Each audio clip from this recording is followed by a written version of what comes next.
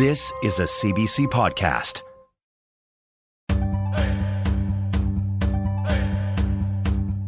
Tanse, Anine, Boujou, hello and welcome. This is Unreserved on CBC Radio 1. I'm Rosanna Deerchild. The federal election is just around the corner, so we're rolling up our sleeves and getting political. On the show today, we're talking about Indigenous issues and what's at stake when voters head to the polls. The last federal election saw the highest Indigenous voter turnout ever. We heard a lot about the most important relationship, Canada's relationship with Indigenous people. But that was 4 years ago. Today on Unreserved, how far have we come since the last election? And where are we headed? The last federal election in 2015 saw a large increase in the Indigenous vote. Alberta had the biggest increase of Indigenous voters showing up to the polls. But this time, experts say that might not happen. The CBC's Stephanie Dubois joins me from Edmonton with more. Hello, Stephanie. Hi, Rosanna. So, 2015 was a historic year in terms of the number of unreserved votes cast. Can you break it down for us by how much exactly? Well, so there's a lot of numbers, and since no one really loves numbers, I'll keep it short, I promise. But as you might remember, 2015 also saw one of the highest voter turnouts in decades at 68%. And Election Canada says that in the last federal election, there was an unreserved turnout at polling divisions of 61.5%. That's a 14% jump from 2011, when the unreserved turnout rate was about 47%. And of course, Alberta had the largest increase in unreserved polling divisions than any other place in Canada. More than 24,000 people voted on Alberta reserves in 2015, more than double the number of people who voted on reserve in 2011. Manitoba and Saskatchewan also had relatively large increases in the number of unreserved voters. Wow, that is a lot of numbers. Yeah, it's quite. It is. So why was the unreserved turnout so high?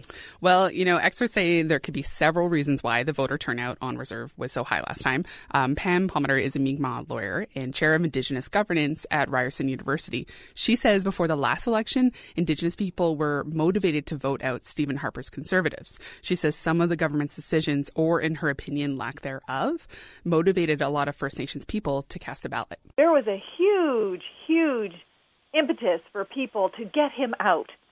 And we had, the polar opposite, at least at the time, Prime Minister Trudeau promising, that there would be no relationship more important than the one with Indigenous people, that it would be based on a respect for rights, there would be no legislation imposed on us without our consent, and so on and so forth. Basically said the counter opposite of everything Harper said. So there was a real incentive for those inclined to vote or thinking about voting to go out and vote and try to make a difference in the election. Now, it's important to note that Elections Canada, they've been trying to, for the last year now, been working with Indigenous communities to try and encourage communities to come out and vote for this federal election. So hopefully we can see some numbers increase again this year.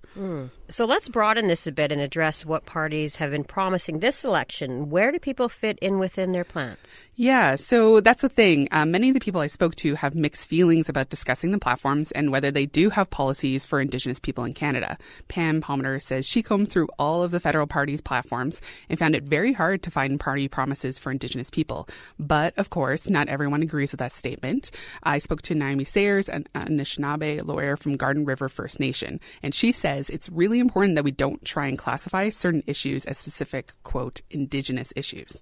Platforms are a strange beast to begin with, because you want to appeal to a lot of people and you want to make sure that people feel heard and feel seen when they look at the platform. So there's a lot of issues that apply broadly, and there's a lot of targeted issues, especially with the Indigenous issues. But people have to start thinking at these platforms as not just non-Indigenous or Indigenous, but that Indigenous issues are present throughout. So it is important to note that there are some specifics in party platforms. The Liberals, NDP, and the Green Party, for example, have all committed to eliminating boil water advisories and have said they would adhere to the United Nations Declaration on the Rights of Indigenous Peoples. The NDP and the Green Party have also committed to paying the full amount ordered by the Canadian Human Rights Tribunal to Indigenous children who were taken from their homes in the 2000s. So keeping that in mind, what do experts think will happen in this election? Well, Rosanna, we all wish we had that crystal ball, but since we don't, I asked the pros what they thought. And many of the experts I spoke to said that they think this year's election has people voting for very different reasons. Palmer says that Justin Trudeau failed Indigenous people in his 4 years in office. And she figures she's not alone in thinking that.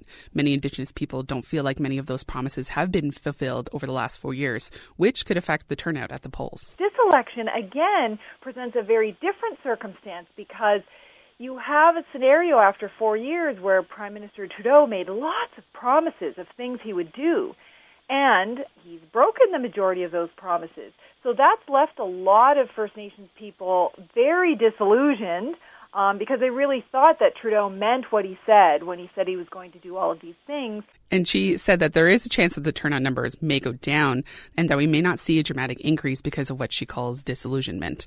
But, of course, not everyone agrees. Some do think that there will be a high turnout at unreserved polling divisions. And I spoke to Marlene Poitras, the Assembly of First Nations Alberta Regional Chief. She thinks the youth vote could account for many of the votes cast in this election, especially in Alberta. People are more informed. People are tired of status quo. They want change. The youth movement is, picking up speed, and we're out there supporting them, and in terms of protecting the environment, but also ensuring that First Nation peoples are well taken care of now and in the future. Fascinating. I guess we'll see what happens. Yeah, we'll have to wait until October 21st. Oh, the pressure. Thanks a lot for this, Stephanie. Thanks so much. That's Stephanie Dubois, a reporter with CBC Edmonton. You can find more information on where the parties stand on Indigenous issues at cbc.ca/unreserved. This is Unreserved on CBC Radio 1, Sirius XM 169, and Native Voice 1. I'm Rosanna Deerchild. We're talking about elections, politics, and the Indigenous vote on the show today. Still ahead. We went from the most important relationship ever to tab number 5 if you click on the electronic platform on the Liberal website.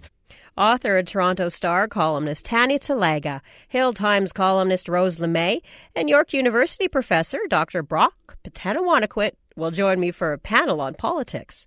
That's coming up in just a few minutes.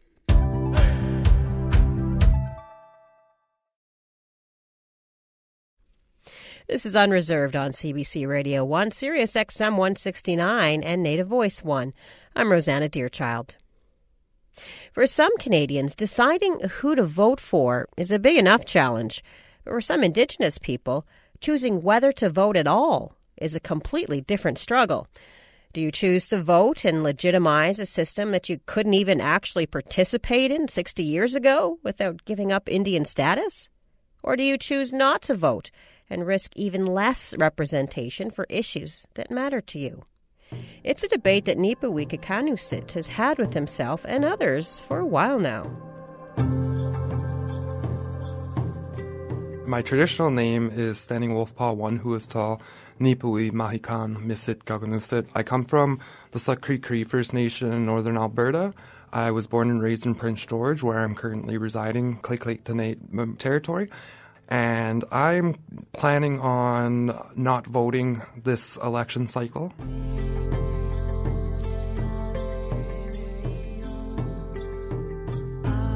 My family is one of the head families, one of the families that was the treaty negotiators and the signers of Treaty 8. As a direct descendant of treaty signatories from Treaty 8, and this applies for all Indigenous people who are from treaty territories or who have governance systems.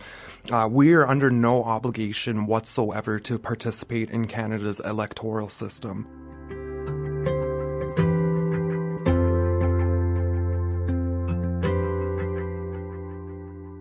I'm not voting in this election because as an Indigenous nationalist, it is contradictory to our position of Indigenous people having complete control over the social, economic, environmental, cultural, and political aspects of our lives. We have our own system. And so for myself, that's why I choose not to participate or legitimize the colonial system, is because we don't have to. We have the right to refuse participation. And in saying that too, because I know this is something that comes up whenever anyone says they're not going to vote is, oh, well, if you don't vote, you don't have a right to complain. Well, as Indigenous people, absolutely we do. Because, again, we're not obligated to participate in the Canadian electoral system, as well as the fact that regardless of whether or not we participate, it doesn't negate the fiduciary obligations that the Crown owes the Indigenous nations.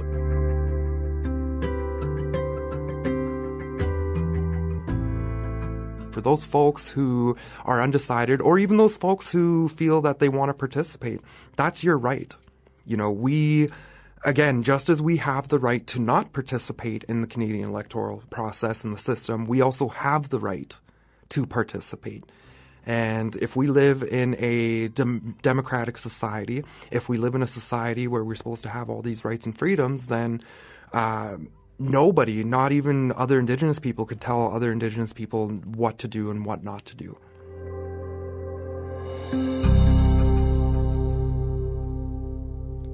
That was Nipawikakanussit on why he won't be voting in the federal election. Well, some may choose not to vote. What if you can't vote because you're not old enough, but you still want your voice heard? We are unstoppable. Another world is possible. That's the sound of youth marching in Inuvik. They've been marching to raise awareness about climate change. Not just during the global climate strike. They've been marching every Friday since March, while school is in session. The students carry signs and chant. We are unstoppable. Many of these youth aren't eligible to vote, but they want federal leaders to listen. Ariel Lute is from further north than Inuvik. She's 17 from the Arctic coastal community of Tuktoyaktuk, and she's worried about her home. Coastal erosion is becoming so bad in Ariel's community that some homes are being relocated. We're going to have to actually move our town if climate change becomes more and more real. Is that true? Like, we're wondering, is this going to come to a point in the future where our culture is going to be affected like that, or our houses even? 19-year-old Nathan Kaptana is also part of the group. He's the only one eligible to vote this year, and it will be his first time voting in a federal election. Hopefully we get the funding to protect our land, because the water is increased. Like this year was maybe 4 to 6 meters just from 3 storms. Nathan says he might be young, but even he has noticed differences in the community in his lifetime. Climate change is accelerating, he says, and water levels are rising. Although most of them aren't eligible to vote in the federal election, these young people in Inuvik are going to keep marching and keep drawing attention to issues of climate change in the north. Thanks to CBC's Mackenzie Scott for bringing us this story.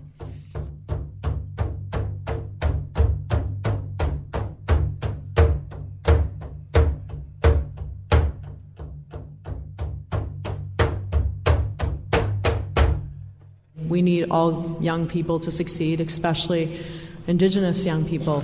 And we have made changes, we have made investments. That's Liberal candidate Catherine McKenna at a recent all-candidates meeting in Ottawa Centre. Questions about Indigenous policies, reconciliation, and the treatment of Indigenous children have come up in urban ridings during the federal campaign. And next to some key election concerns like climate change and affordability, Indigenous issues are among the major topics for party leaders at the English language debate. The CBC's Julie Ireton looked into how these issues have been resonating in Eastern Ontario during the campaign. Macroeconomics textbooks are open to the day's lesson. 4 young women sit at a long table in front of laptops. They're helping each other with some new concepts. First 2 categories. They live and study in Ottawa, but Nunavut is home. So my name is Tapisa Tatuniv. I'm 21 and I'm from Makfit, Nunavut. She's in the 3rd year of the Academic and Career Development Program at Nunavut Siviniksivut. It's a post-secondary initiative for about 50 Inuit and Northern students in Ottawa. These women are preparing for future careers, and they're paying attention to the current campaign. Are you going to vote? Yes. Do you know who you want to vote for? I'm stuck between, can I say the names? Whatever you want, absolutely. The Liberals or NDP. Okay. Not the Conservatives. How much do you think your vote matters? It matters a lot. a lot of people say, oh, my vote doesn't count. But then when you see like the polls or like the numbers, they're like close. So it's like your vote could matter.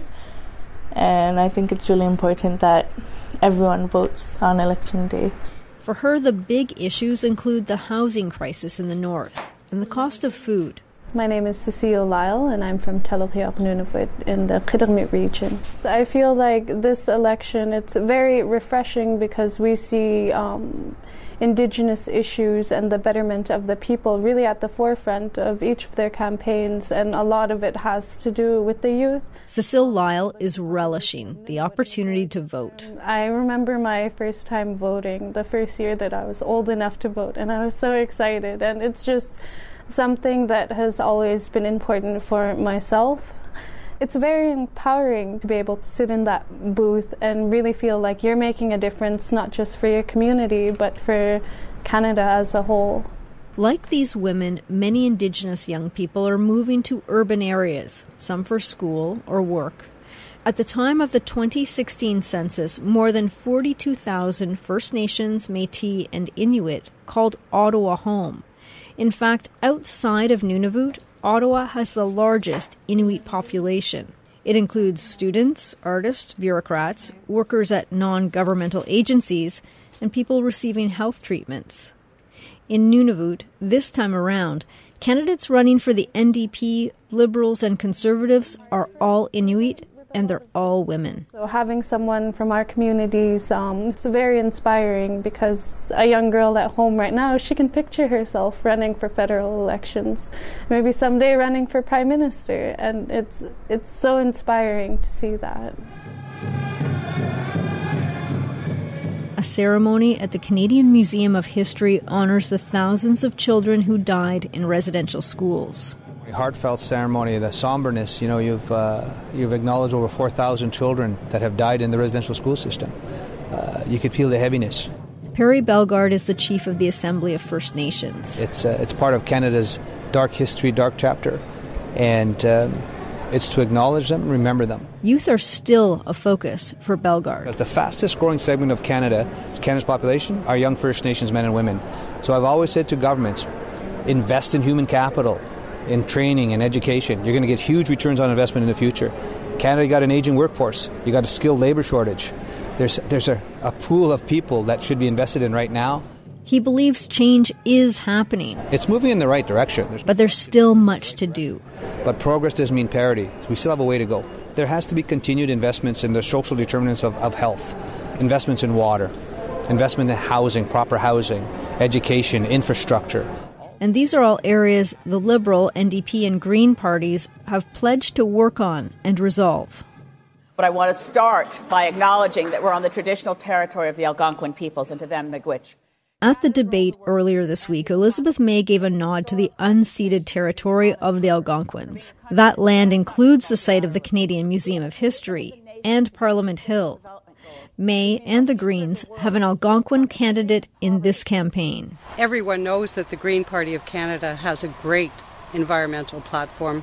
But Lorraine Reckmans is the only candidate in Eastern Ontario who identifies as Indigenous.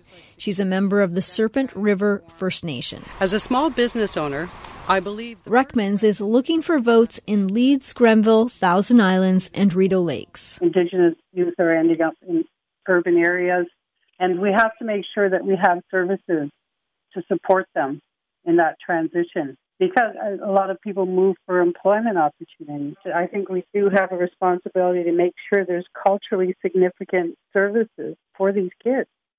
The question was about fighting Indigenous kids in court. It was about the Human Rights Tribunal that has had to make multiple non-compliance orders. Emily Tamman, an Ottawa lawyer, is running for the NDP in Ottawa Centre.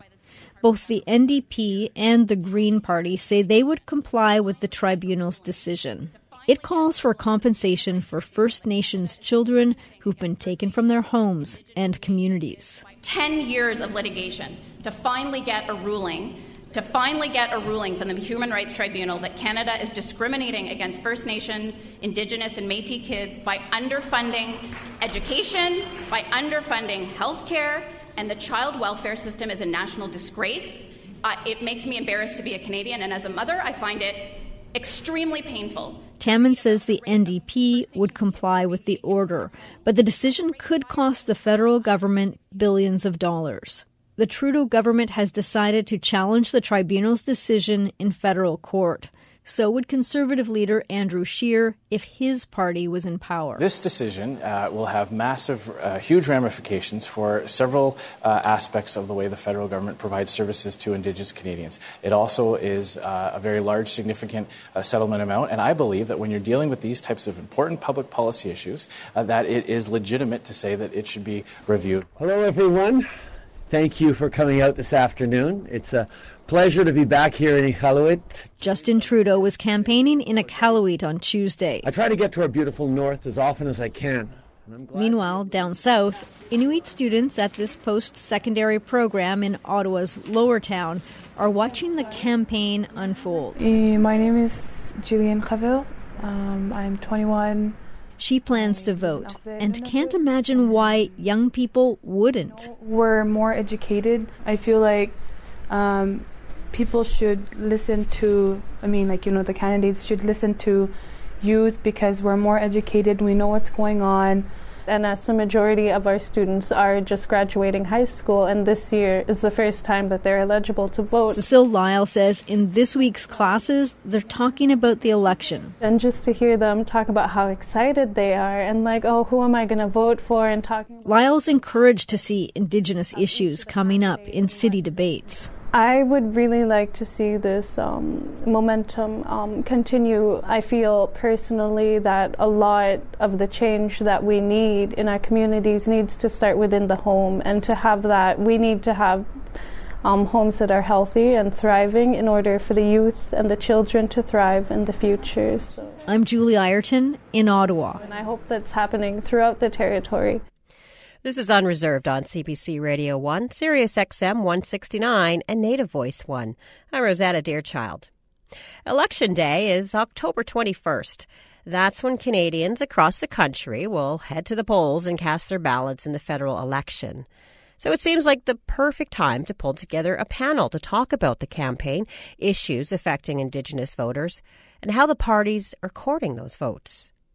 Tanya Talega is a columnist with the Toronto Star and an award-winning author. She is Anishinaabe and joins me from Thunder Bay. Welcome. Hi.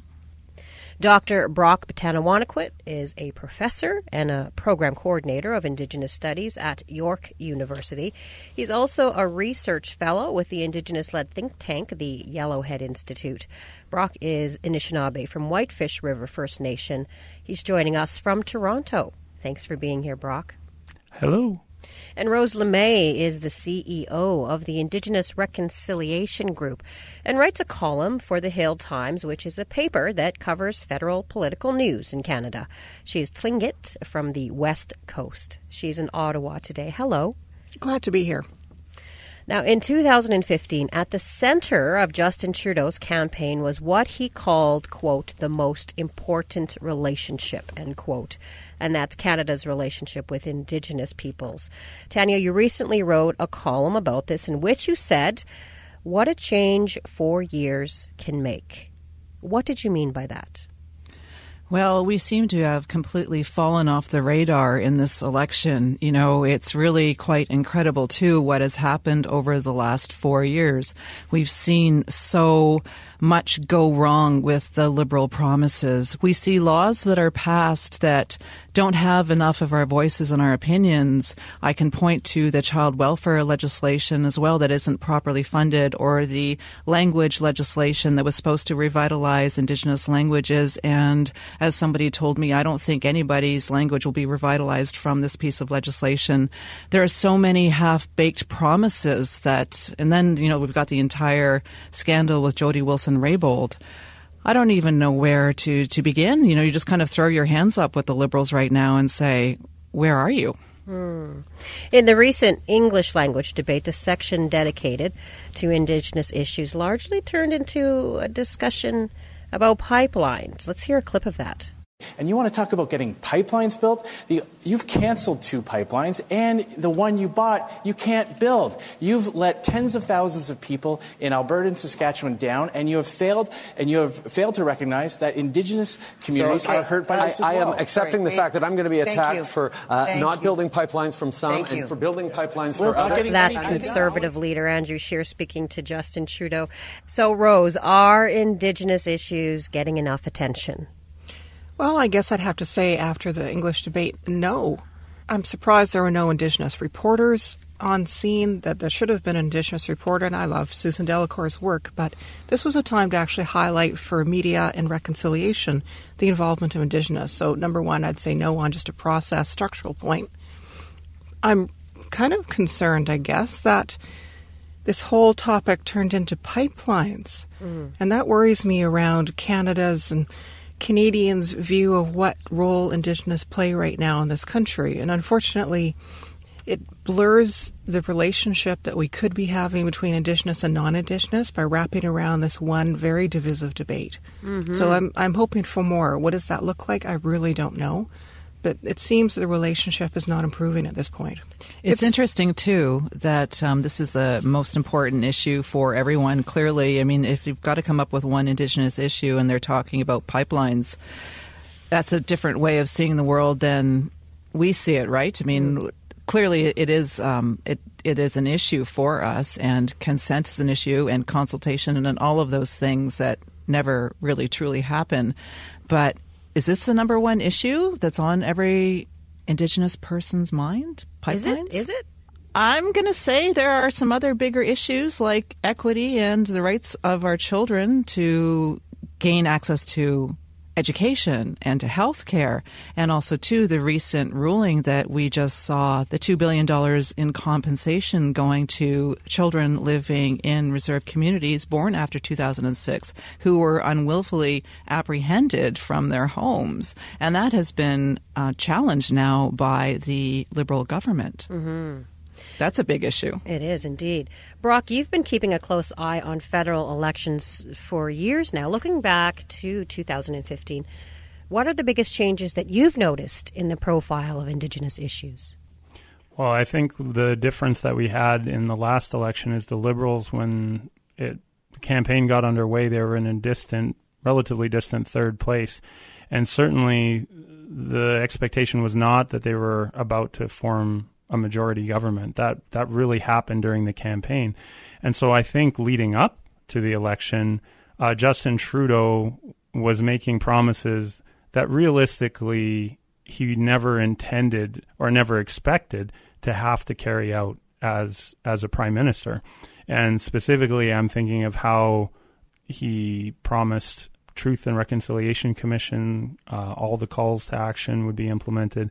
Similarly, he said his government would implement the United Nations Declaration on the Rights of Indigenous People. So just on those two promises alone, I think he set the bar very high for Indigenous people's expectations. And that's part of the reason we saw unprecedented turnout among Indigenous voters.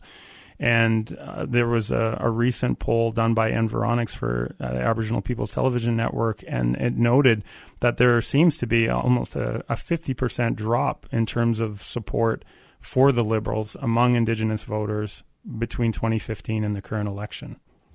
Tanya, you wrote a column for The Star in September called "Why Are Federal Political Leaders So Quiet on Indigenous Concerns?" So why are they? Out of sight, out of mind, I think about that. I think that they are just not, again, getting what the true issues are that many of our communities are facing. We haven't been anywhere with Indigenous issues as far as I can see in this election. I'm reading through the platforms right now, and I just got finished. Last week I read the Liberal platform. Now I'm reading the NDP platform. And it's so interesting, we went from the most important relationship ever to, tab number 5 if you click on the electronic platform on the Liberal website. It's completely different. Now we're only about 11 pages in this 200-page platform document as well. And the promises are basically, oh, right, we're going to do this. Oh, right, we're going to do that. They're continuation of the broken promises from before. It's really quite interesting for me to see how we've gone from 2015 and the time right before 2015 talking about all of these important issues facing our communities to not talking about them at all. And, the debate, we see that the number one thing on everyone's mind in the mainstream media is pipelines. We got a lot more issues to talk about than that, specifically the equity of our children. Mm-hmm. Brock, I heard you agreeing there. Oh, yeah, very much so. I think there has been a missed opportunity for many of the political parties to engage Indigenous peoples, especially as we mentioned earlier, there's been this significant drop in support for the Liberal Party. So presumably some of those votes, they're up for grabs. And I think we definitely saw it in the debate, the English language debate in particular, where the Green Party was definitely making overtures, and people pointed this out, that you had Elizabeth May do a land acknowledgement in terms of her opening statement. And similarly, she would often make reference specifically to Indigenous issues. So I do think the Green Party, the New Democrats for sure, have made overtures. There was kind of the bizarre moment where you ended up seeing Maxime Bernier saying that his People's Party would essentially bring in the white paper, is what he's promising, is like the end of collective land ownership on reserves. And essentially it's like a sped up version of what the Conservatives have been touting. So there is some engagement, but I would say there's not a lot to inspire Indigenous peoples to come out to the polls, especially for those who have been following the trends, which is that the Greens and NDP up to this point have been fighting for distant third at best. And really it seems to be a heavyweight match between the Conservatives and the Liberals, which coincidentally are the only two parties that have ever formed government in the history of the country. And they have, respectively, terrible records in terms of Indigenous policies and their treatment of Indigenous peoples, nations, and families. So I think that's part of the frustration for Indigenous peoples if they're contemplating voting. I'd like to play a clip for you now. Ava Hill is chief of the Six Nations of the Grand River in Ontario. Six Nations is the largest First Nations reserve in Canada by population, over 27,000 people, with 13,000 people living there. And in 2015, in that election, fewer than 900 people from that community voted. Chief Hill says voting in a federal election is a personal decision. Here she is now. I'm not encouraging people to vote one way or the other. I mean, it's up to them. I haven't even made up my own mind whether I will or not. I know that there are some ridings throughout the country where the First Nations vote or the Indigenous vote can make a big difference. And I think people are doing that. And here, traditionally, we still maintain the position that we have sovereignty and we're a nation.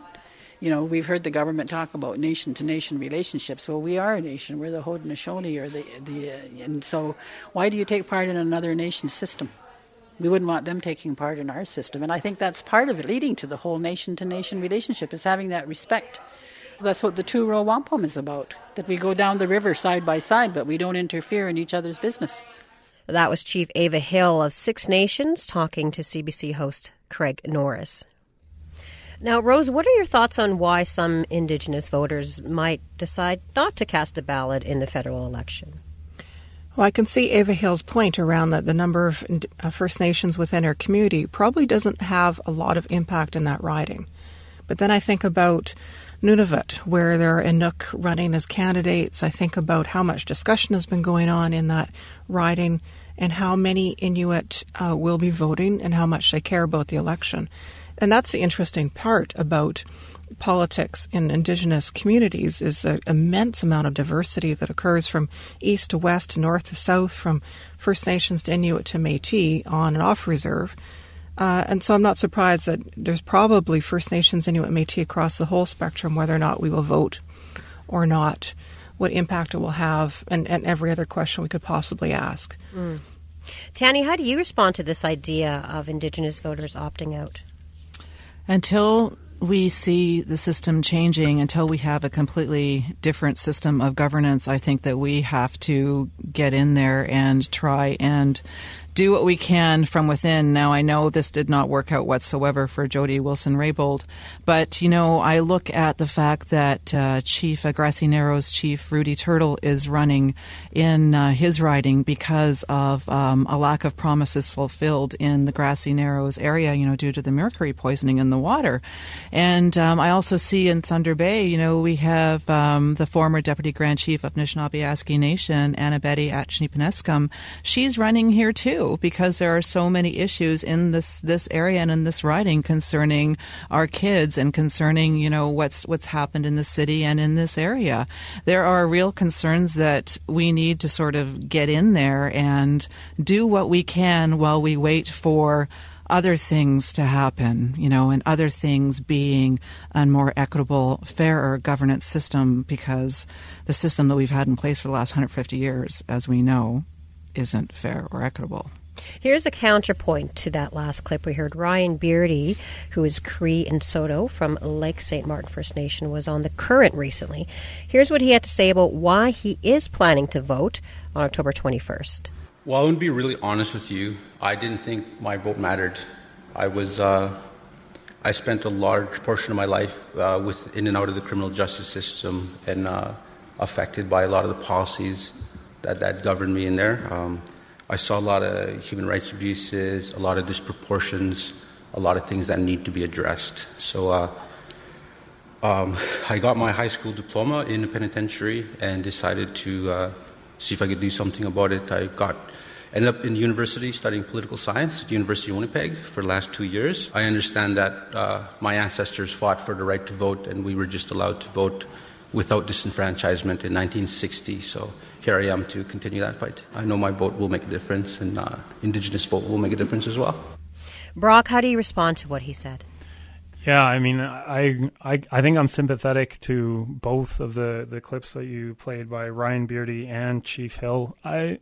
I think for a lot of Indigenous peoples, there isn't the same political history that Haudenosaunee people have in terms of the participation or the decision to not participate in provincial and federal politics. That's definitely not true for all Indigenous peoples. And I think one of the concerns I have is what is the outcome of not voting or not participating. And something that I'm talking about with my Indigenous Studies course this week is that one of the first acts of the British Columbia Parliament when the legislature came into being was to disenfranchise all Indigenous people who lived in what is now British Columbia. And that was because Indigenous people were 3 to 4 times the population of the incoming settler group. And so the settlers knew that allowing Indigenous people to vote was going to disrupt their plans for colonization. And so I really think it's a personal choice, and that's why I have tremendous respect for people who are on either side of voting or non-voting. And in some ways, I think non-voting doesn't fully describe the commitment that Haudenosaunee people have, because they are investing their energy into organizing, whether it's a traditional longhouse government, which Six Nations has both, a traditional government and then also a band council as well. So I think there's lots of different ways for people to become politically engaged. Mm-hmm. I hear a lot from a lot of Indigenous people. Ryan was one of them who mentioned this, that voting is really an emotionally charged practice even. We talk about when we got the vote. We talk about how those two sets of systems are separated, how we have a chief and council. Why do you think that it is so emotionally charged for Indigenous people? The emotional part, I think, is that there's a concern of Indigenous people being pulled too far into the settler ways of doing things. I think that's something, and I think I'm going back hundreds of years, where there was an awareness that if we drifted too far from our own communities, our own values, we put ourselves at risk. And I think that is part of the concern once people start identifying as Canadian first, as opposed to Indigenous of specific nations, then I think that's where it can get emotional. And sometimes you can, because it goes to the core of people's identity. Like, are you Anishinaabe? Are you Nehiyaw? Or are you Canadian? And because there's been so much conflict between our respective nations, then to some extent people are confronted with a choice. Like, who are you, one of them or are you one of us? And it leads to some really, I think, like you mentioned, emotionally charged conversations or debates. Rose, any thoughts? I think there is a level of emotion that occurs when First Nations, Inuit, and Métis choose to vote. I am going to vote. I've voted quite strongly for voting. But you know what? For me, on October 21st, when I go to vote, and I'll be standing at the booth, and I'm not entirely sure who I'm actually going to vote for, and that's quite unique for me. And I'm going to be thinking about the things that the government has done that have worked out for me in the past 4 years. And I'm going to be thinking the things that really didn't, and the things that didn't work out for me. I always think, is that because I'm First Nations, and does colonization continue? I applied on the 60s scoop as a survivor, and it's going to be emotional for me, because when I stand in that booth and think the sum of money at most that I might receive from this government and from the Liberal Party and from the Supreme Court, from the court system and all of it thrown together, and unfortunately in my head it all gets mixed up on voting day, I'm going to think about other settlements and other non-Indigenous who went through potentially worse, better, not so much, I don't want to get into a trauma game, who received a fairly significant settlement.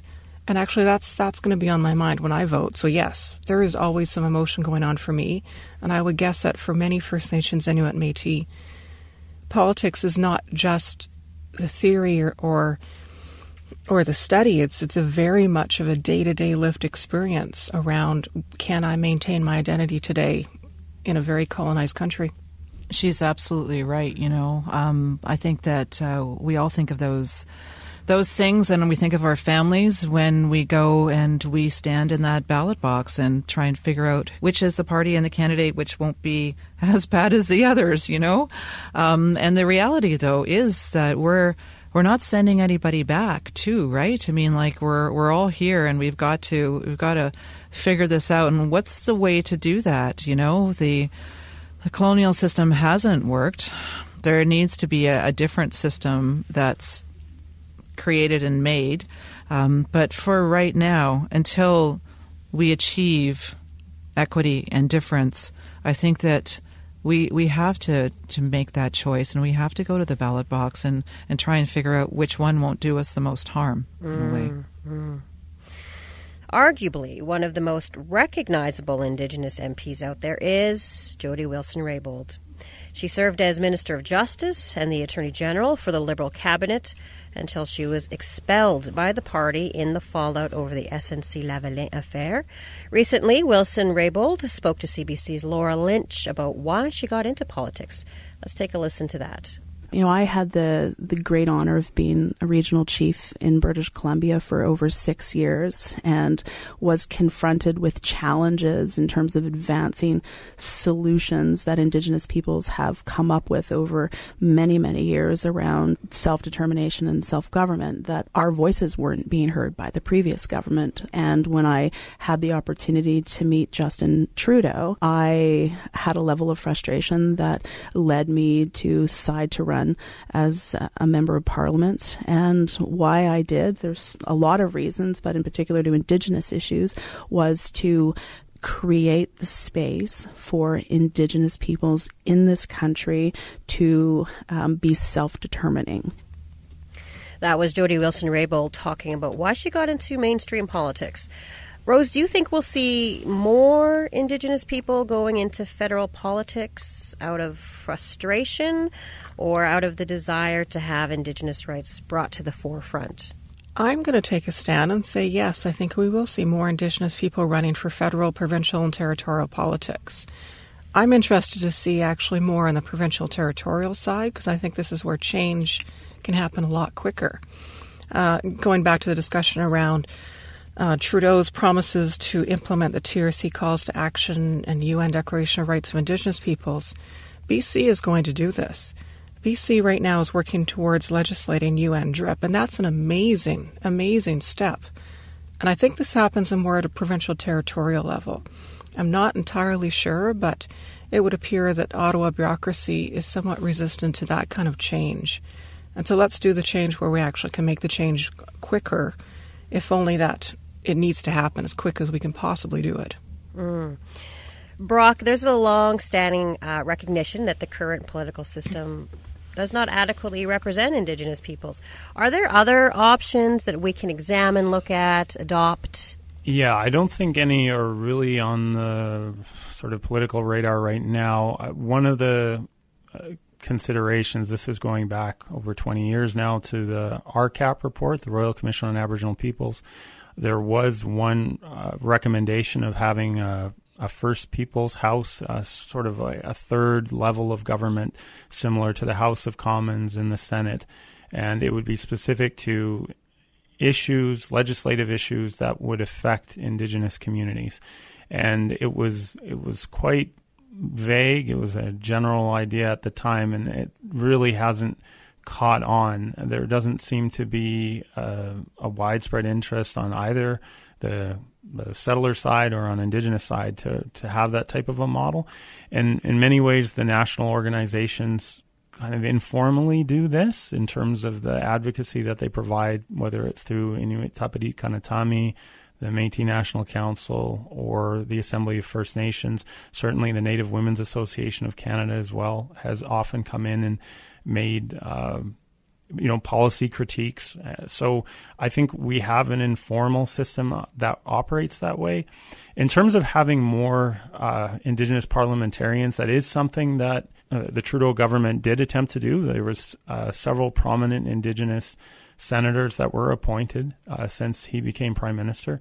So I think that's been another way there's been an attempt to get more Indigenous perspectives into Parliament, but definitely it's still massively dominated by settler interests.